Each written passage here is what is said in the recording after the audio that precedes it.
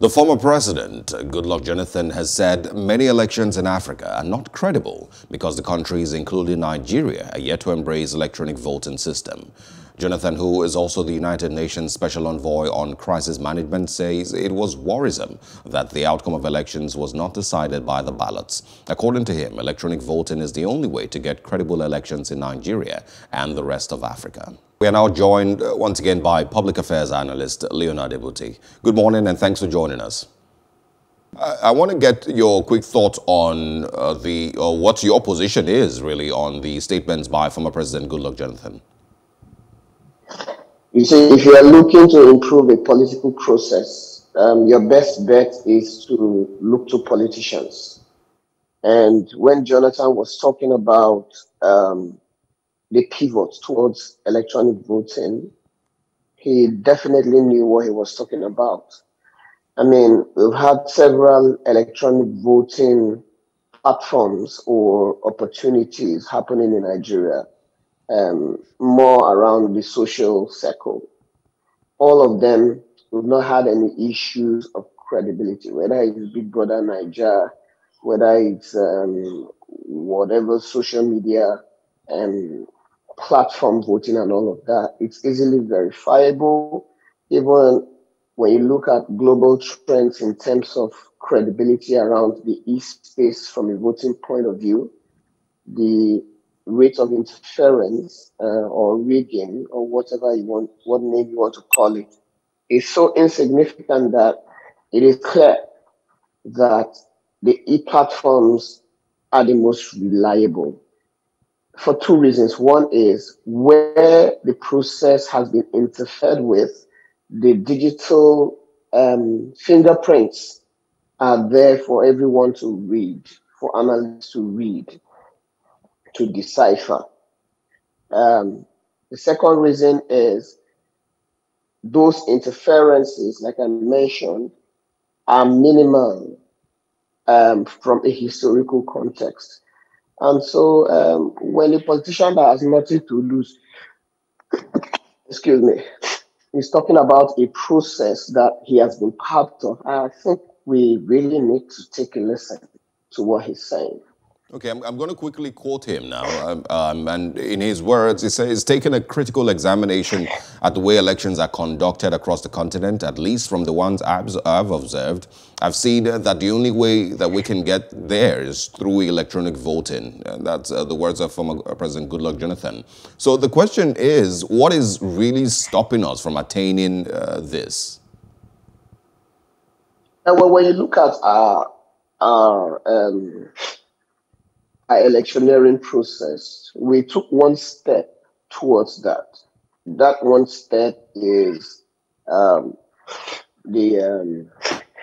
what's it called? The accreditation process, where we get to use the PVCs for accreditation.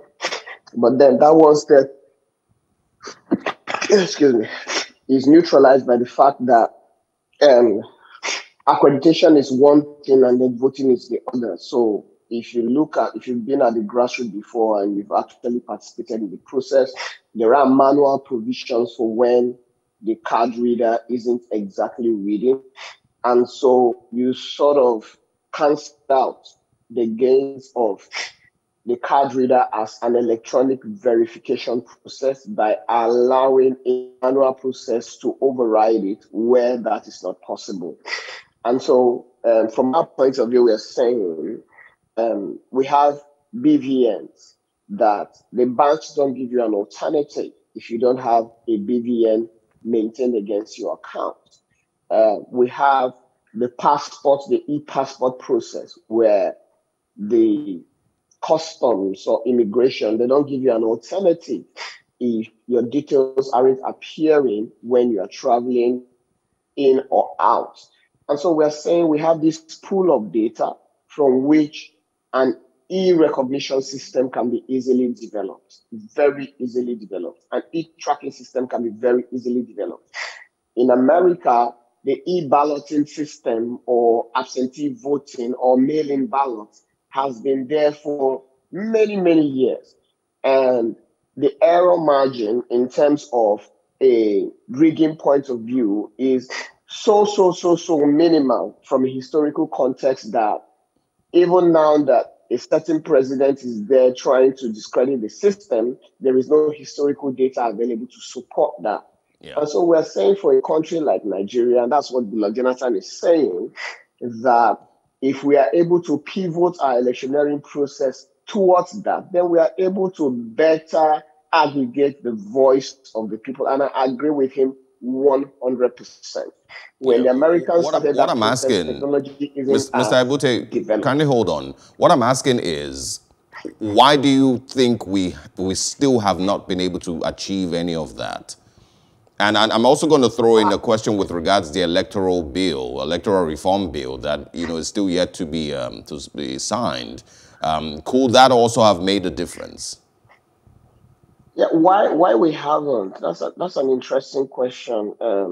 We haven't done a lot of things in Nigeria because it is not in the interest of the political elites.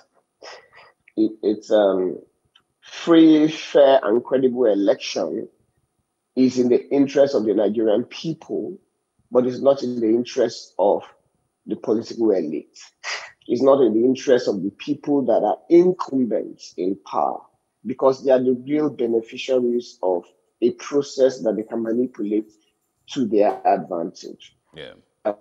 Why we haven't gone here, it's not because there is no evidence that this is the best way to go. It is simply because a section of society has refused. And the ordinary Nigerian people have not mobilized to put sufficient pressure on that section of society to push them to act. It's simple.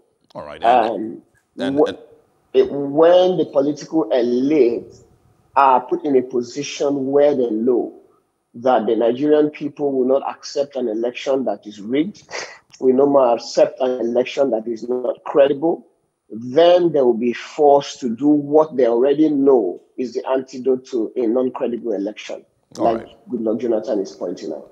And one of the things you mentioned, this is going to be a last question before we go. One of the things you mentioned earlier was a smart card reader. Do you think that that has in any way proven effective enough in dealing with electoral fraud in Nigeria?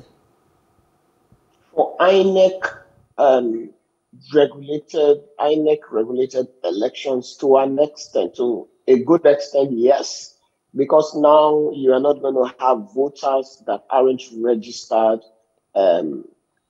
being part of the electioneering process. But when you look at the guidelines at the polling unit, it says that where a card reader is presented and the card reader isn't reading for some reasons, whether it's tech reasons, whether the guy's fingerprint is not working, and so on and so forth, there are manual forms allowing such a person to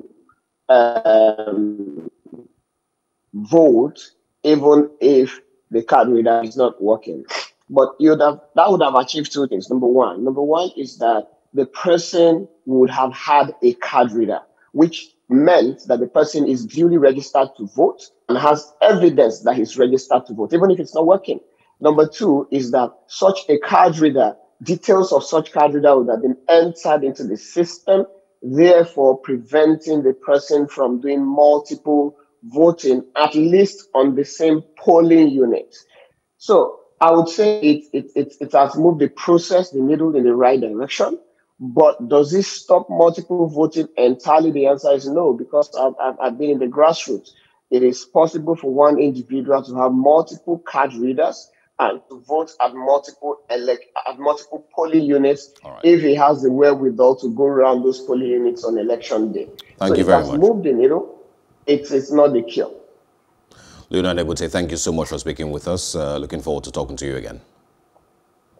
Thanks for having me.